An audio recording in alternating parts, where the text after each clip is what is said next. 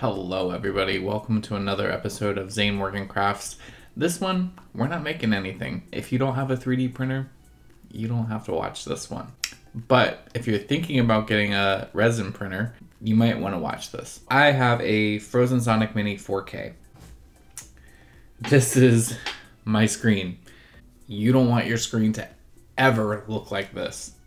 And I'm going to show you how to avoid this and how to replace the screen, because this is now unusable. There's holes in it.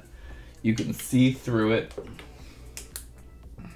See, you can see that light through there. You don't want to see that when this is off. That means that there is damage to that screen. I'm gonna show you how to fix this and avoid having this happen. All right? If you're interested, join me. If not, see ya.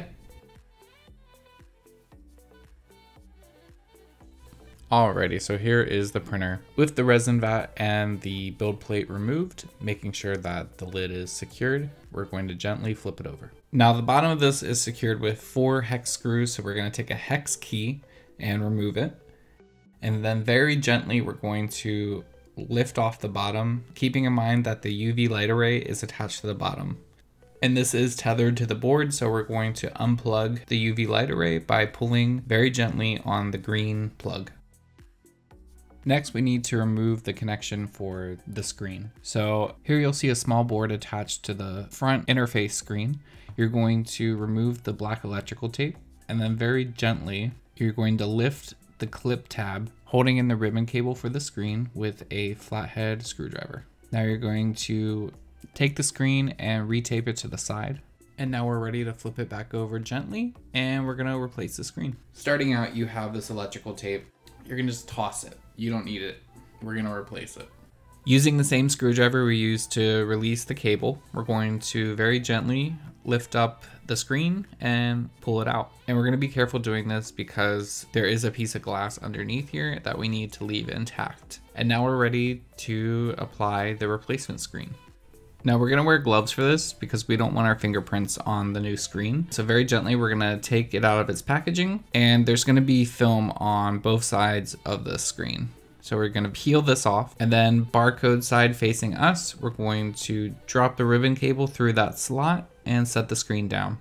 Now we're gonna apply some electrical tape just to hold this screen in place while we flip it back over to make the connections. Now we're connecting that ribbon tape back into that chip. And once that connection is made, we're going to close that tab and tape it back to the front of that user interface screen. The last step inside here is plugging back in that UV light array. After plugging back in the UV light array, it's time to close up the machine. We're going to place the bottom back on, and then we're going to tighten those hex screws with the hex key. Once we're done with that, we're going to flip it back over, and it's time to really secure that screen. Now, if you just want to replace the screen, you can stop here. You just secure that screen with some electrical tape and you're good to go.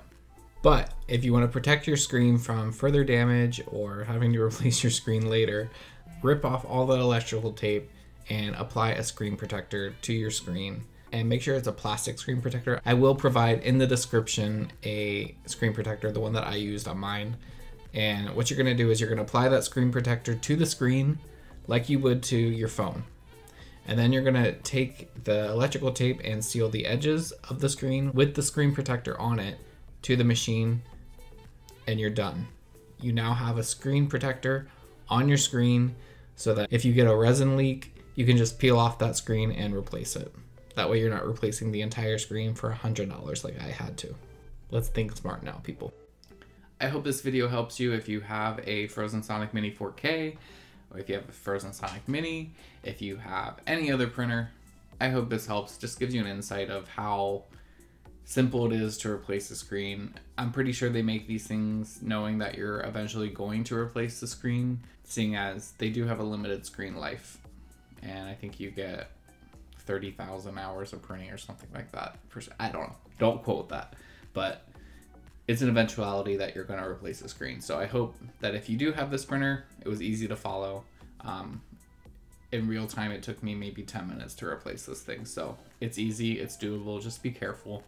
and avoid the mistakes that I did, and use a screen protector. Thank you for watching, guys. I hope you have a wonderful day. Hit that like button if you haven't already. Hit subscribe.